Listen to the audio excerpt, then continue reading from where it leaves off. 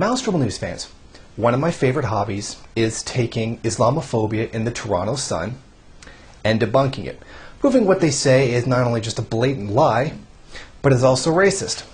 Here's a good example.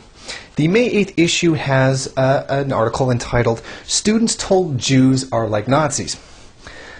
Now what this is about is an incident that went down at the East End Madrasa, where somebody made a complaint of hate speech against Jews. Somebody claimed that the Islamic school there was teaching children that Jews are bad and saying things like they were conniving and all that kind of stuff.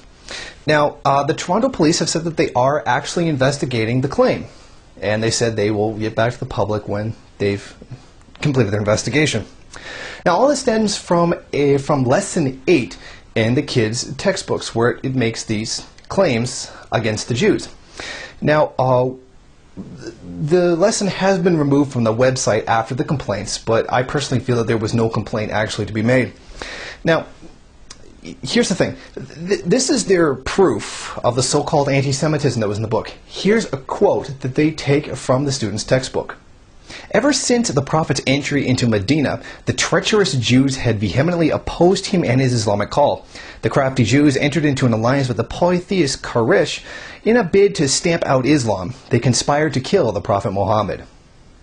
Now, in the Sun, they claimed it was on page 77, which is not true. It's actually on page 111 to 112. Now, you'll notice the editing job they did there, with the ... meaning they left something out. Now, here's the entire part with nothing edited out.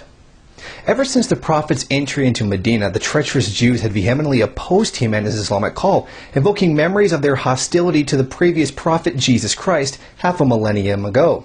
The crafty Jews entered into an alliance with the polytheist Quraysh in a bid to stamp out Islam. They conspired to kill the Prophet Muhammad despite the fact he was lenient towards them and had treated them kindly, hoping to convince them of Islam's truth. But eventually, as Jewish plots and aggressions increased, he had no choice other than to take up arms against them in order to protect Islam and the Muslims. At the Battle of Khyber, which is most famous for Imam Ali's heroic exploits, the Prophet defeated them, ending Jewish intrigues and conspiracies in Arabia." Well, we have a little bit of a different context once we actually see the entire thing from the textbook. Now, here's the thing. I went ahead and found a link to that entire piece of the textbook that was on the National Post website, which is also a right-wing newspaper, but is screaming hell load more intelligent. So what in the description is a link to the actual textbook, so you yourself can go and read it for yourself. And you can actually read the entire thing and decide what it means for yourself. Now, here's my only problem with the way that they're trying to portray this. This is history. When they entered Medina, this is what happened. This is what Muslims were thinking at the time. This is what the Prophet Muhammad was thinking at the time and what they did.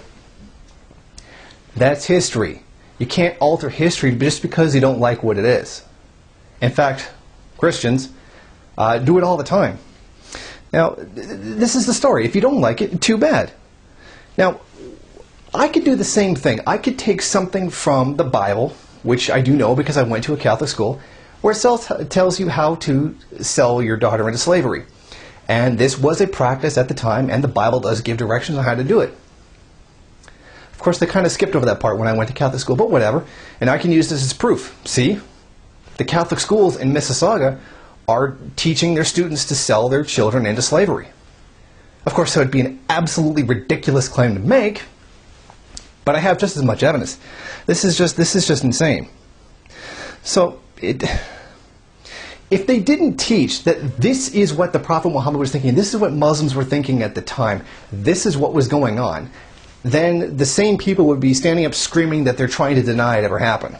I mean, there was a battle here. This is what the Muslims did. This is why they did what they did. This is what they were thinking at the time. This is what the Prophet Muhammad wanted at the time. You can't just change history because you don't like it. I mean, we do it. I mean, the histories of residential schools in this country, the legacy of Native American genocide has been absolutely covered up. I've had arguments with people on Stickam saying that the genocide of Native Americans wasn't intentional, despite the fact that the U.S. military, the cavalry, had a deliberate policy of doing it. Sunday shoots were killings against Native Americans carried out after church. The famous saying, kill the buffalo, kill the Indian. Deliberately exterminated the buffalo so that Native Americans wouldn't have any food. Now this is conveniently left out of our modern textbooks. So I mean, look in the mirror there. Also, when I took history, they left out the whole part about Chinese slavery and building the railroad in Canada. They left that one out too. Now, just because you don't like what's in history doesn't mean you get to have it edited out. This is history. This is what people were thinking at the time. This is their reasons for doing what they did. You don't like it? Too bad. When Woodrow Wilson ordered the invasion of the Philippines, it was to Christianize and civilize them. That's his exact words. That's why he did it. We don't get to edit what he said just because we don't like it. That's what he was thinking, and that was his reasons for doing what he did. Now this some dishonesty, tremendous.